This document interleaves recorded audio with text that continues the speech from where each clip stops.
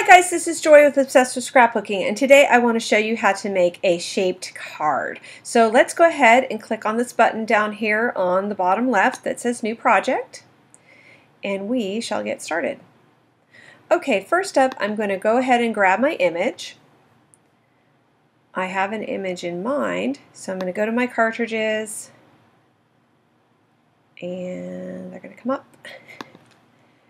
And I'm searching cartridges for Close to My Heart cartridges because I always like to use those because you guys know I'm close to my heart rep. And I'm going to click on the Artistry cartridge. Alright, and within Artistry, I am going to look for the camera. Look, I can search for it and there it is! Yay, yay! Okay, I'm going to go ahead and pick this camera. I'm going to go ahead and insert that. That would be a fun shaped card. Alright.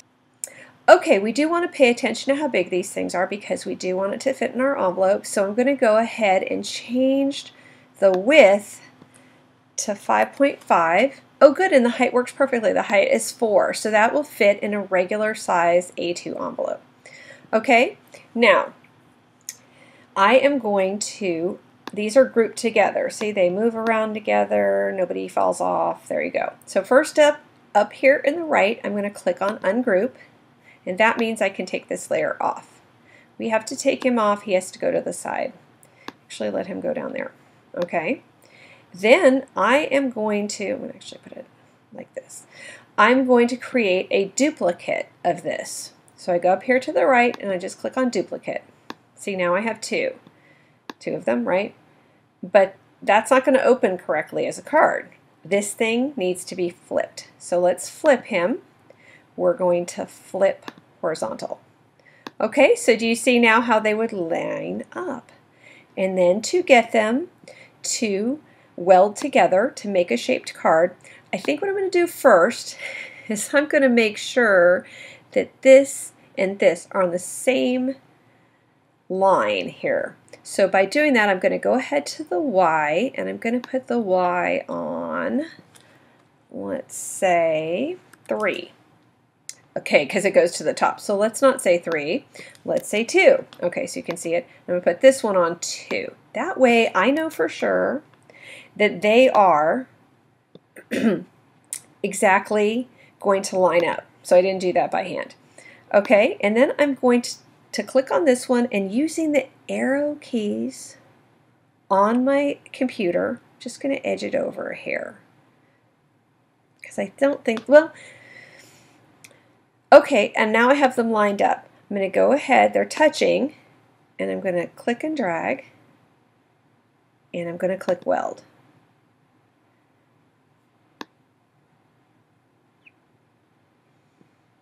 This concerns me because that looks like that cuts. Okay, so I want to show you guys that so that doesn't happen to you because I have a bad feeling that dark stuff, this is where it's going to cut. So let's go ahead and undo. Okay. Until we get something that doesn't say weld over.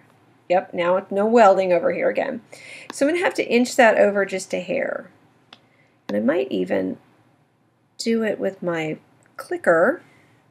And to make sure I'm still on the Y at 2, so I know that they're still the same across the bottom. Alright, so they just slightly overlap. And then I'm going to click and drag around it. And then I'm going to slice on weld. Ah, see, much better, you guys. See how that looks? No lines, because wherever you see lines, that's where it's going to cut. And that is how I make an easy, oh, let's put him in the front so you can see. I arrange and move to front. That's how you make an easy shaped card. Okay, for my second card, I'm going to go ahead and grab an image off the Close to My Heart Artistry cartridge. So I'm going to just type in Artistry. I know which one I'm looking for. I can search with an Artistry by typing cat up here because I want the cat. Click on cat. Okay, now Kitty needs to be a height of 4.25 because I'm going to be making a shaped card that's 4.25 by 5.5. And Kitty also needs to be flipped. So Kitty's tail is going the other way. There we go. Push Kitty, and Kitty needs to be duplicated, which you will see why later. So I go up here to the right and I click Duplicate. Okay, bye-bye, Kitty. Go away now. make this a tad smaller so I can move him aside and still have room to move him aside. Let's push him over here. Then I'm going to go to Shapes. I'm going to click on Square. And first thing I'm going to do with my square is I'm going to make it red. Actually, I'm going to make it light. Actually, this light color, honeysuckle, which you'll find out why later in a minute. It's a secret. No. The width is going to be 10 inches. So Kitty hangs off this 4.5 or 4.25 by 5 inch card. I'm going to click the unlock and make a height of 4.25. Okay. Now I want to make sure I know where this card's going to be. So I'm going to go to position, and in the X box I'm going to put 1, and in the Y box I'm going to put 1. All right. You will see why this is important in a minute. It just makes sure I can see exact distances. All right. I know. Oh, Kitty, you got to come to the front. Let's arrange you to come to the front. Okay. You're still not to the front. Move to front. I just said move forward. Okay. Now Kitty's to the front.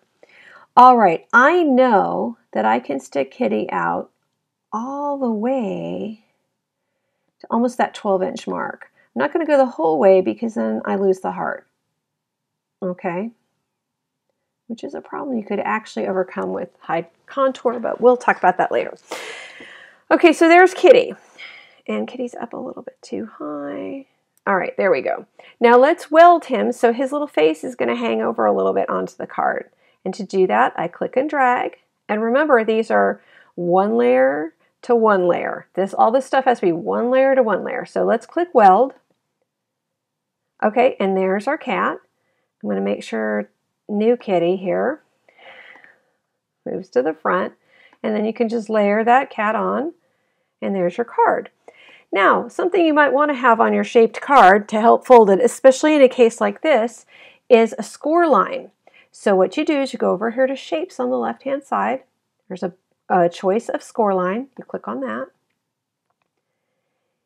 and here comes your score line, which is very difficult to see. It's right here. Okay, so our score line, I'm going to highlight it over here. Now you can see the stuff around it, but I'm going to highlight it over here because that way it brings it up, it selects it so I can change sizes and things. So the height of my score line needs to be the height of the card, so 4.25. And then I am going to move the card, I'm going to move this to the 5.5 inch mark. This card's going to be folded at 5.5. Well, since I'm already over 1 inch, it needs to be over to 6.5.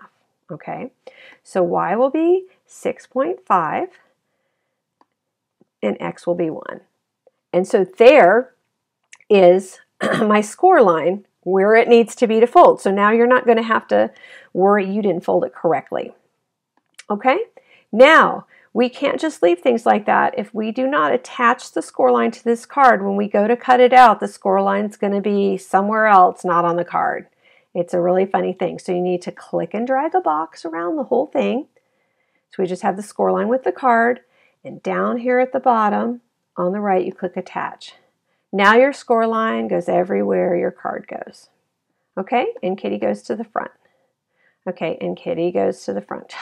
Move to front with arrange. Okay, and there is your cat card. Okay, third card we're going to make.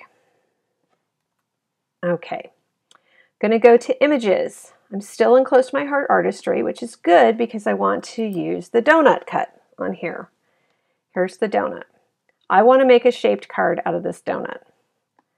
Okay, let's set the donut at 4 inches so you can see the donut well.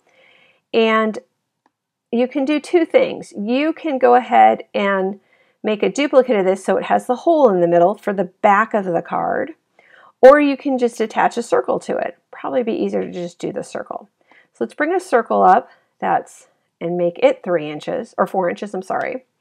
Okay, we're going to have to make this into 1 layer because remember when things weld, it has to be 1 layer to 1 layer, and this is 2 layers.